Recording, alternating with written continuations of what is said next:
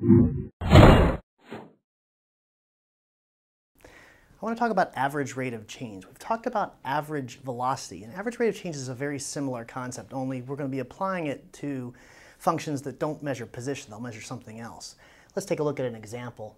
The population f of t of gnomes in Thuringia is described by the table below. T is the year. And so we have the years from 1850 to 1900, skipping by tens, and the population starting at 3,200 and ending at 22,800. This is how we define average rate of change of f of t over an interval. It's f of b minus f of a over b minus a. It looks a lot like average velocity. It's really the same kind of thing. It's an average rate of change. Let's calculate the average rate of change of the gnome population on this interval between 1850 and 1880. So 1850 is going to be our a value. 1880 will be our b value. And so we'll have to compute f of 1880 minus f of 1850 over 1880 minus 1850. Okay, so let's look at our table. In 1880, the population of gnomes was 12,000, or 10,000 rather, 400. And in 1850, it was 3,200. So 10,400, 3,200. And that's divided by, and this is a 30-year difference, 30. 10,400 minus 3,200 is 7,200, and that's in gnomes.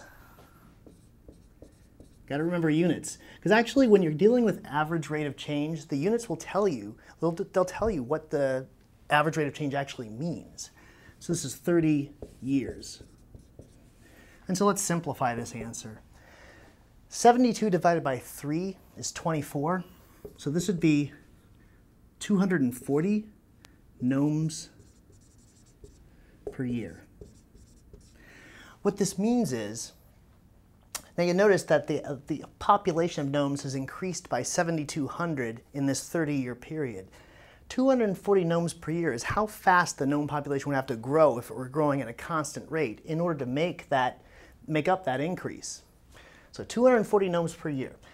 Now let's take a look at the rate of change of the population from 1880 to 1900. That's going to be f of 1900 minus f of 1880 over 1900 minus 1880. So always remember, it's final population minus initial population, or final quantity minus initial quantity, whatever the quantity is that f measures. So again, we look at our table. At 1900, we had 22,800 gnomes, 10,400 in 1880. So 22,800, 10,400. And this is going to be a 20-year period, so 20. So we have 22 minus 10, 12, 8 minus 4, 4. 12,400 over 20. So let me cancel the 0 here. This is going to be 620 gnomes, right? That's the units at the top, gnomes per year. Okay, so the average rate of growth of the population from 1880 to 1900 is 620 gnomes per year. Average rate of change is exactly like average velocity. It's the change in the quantity f divided by the change in time.